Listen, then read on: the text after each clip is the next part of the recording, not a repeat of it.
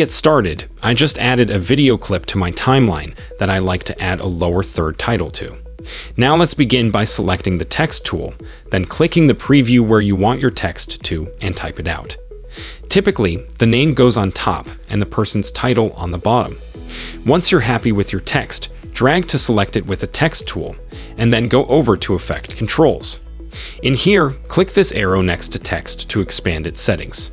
Now you can do things like change the font. I'll set mine to Babe as new.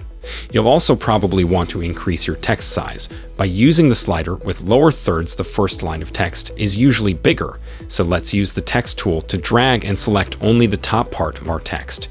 Now we can use the sizing slider to increase its size independently. Okay, from here on, we'll be editing both lines of text together. So let's select the selection tool, which will allow us to do that easily. Back into Effect Controls, click the background checkbox if you'd like to give your lower thirds a background, and click the colored rectangle next to it to change its color. I'll set mine to a shade of red. The second slider under background can be used to increase the size of your background. This is looking good, so let's reposition it to the side by simply dragging it with the selection tool in the preview. Okay, and next, let's give this a sliding animation and effects controls. First, make sure the playhead is positioned at the start of your text clip. Then, near the bottom of the text section, find the position setting, which is what we'll be using for this animation.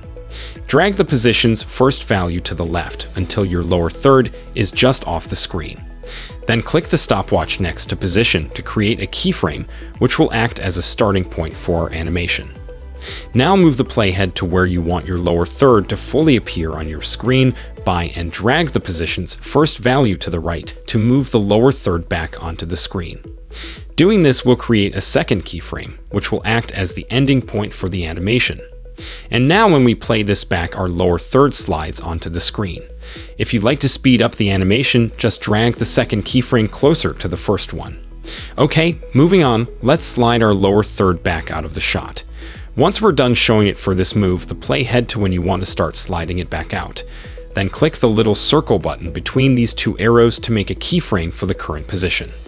This way Premiere knows we want to start animating it back out. Finally, select the first keyframe and copy it using Ctrl-C, then move the playhead that 20 want the lower third fully out of the shot and use Ctrl-V to paste it at that position.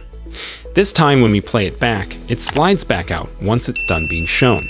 For finishing touch, let's smooth out the animation by dragging to select our first two keyframes. Then right-click one of them, hover over Temporal Interpolation, and select to ease in. Then select the last two keyframes. Right-click one of them, hover over Temporal Interpolation, and this time select to ease out. When we play it back now, our lower third slides in and out with a smoother animation. But yeah, that's it for this tutorial. So as always, thanks for watching and see you next time.